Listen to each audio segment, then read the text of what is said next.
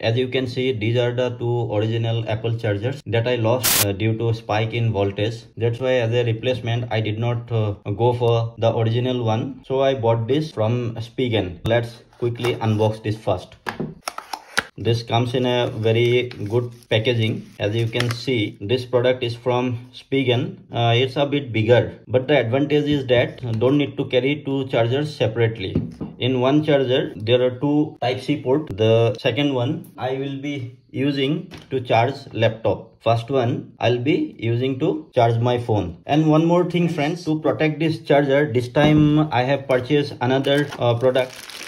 This will provide surge protection. I am not sure how this will be working, but the product itself claims that it will provide surge protection. So I'll be attaching this. Let's switch on. This is charging. It is about 31%. Now the time is 6:42. I'll attach phone also.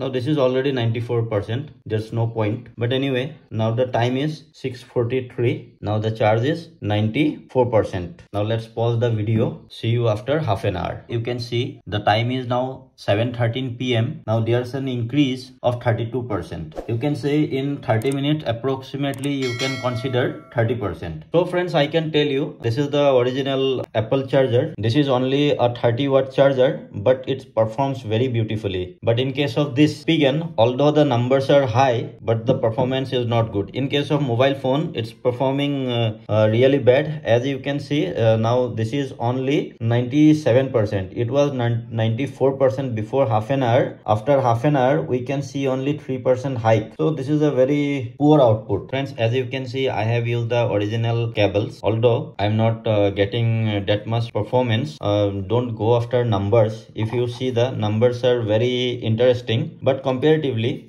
performance is good. Friends, as you can see, if you use two port at a time, then you will get a maximum output of 70. In the second port I was using to charge this MacBook, it was showing an output of around 50 watt. The port 2 is not giving that much performance if you compare with original Apple. The original Apple charger is producing an output of 30 watt. And one more thing, friends, I was using two ports simultaneously. If you use single port, obviously you will be getting a good performance, I believe. In my case, I have used two at a time, although I am quite satisfied. And this is iPhone 11, and this was the performance with iPhone 11. I'll be trying with iPhone 12 and will update later how it performs with iPhone 12. Overall, friends, I am quite satisfied since the charger is not that hot. Sometimes original Apple one become hot. So I think I can say this will be a very good deal. So friends, you can consider this charger if you don't want to carry two chargers at a time. Ultimately, it will serve your purpose. And I think numbers are not that bad. As you have seen, this charger requires 1 hour to charge 60%. Per minute, it will be equal to 1%. So friends, this is for today. If you want to go for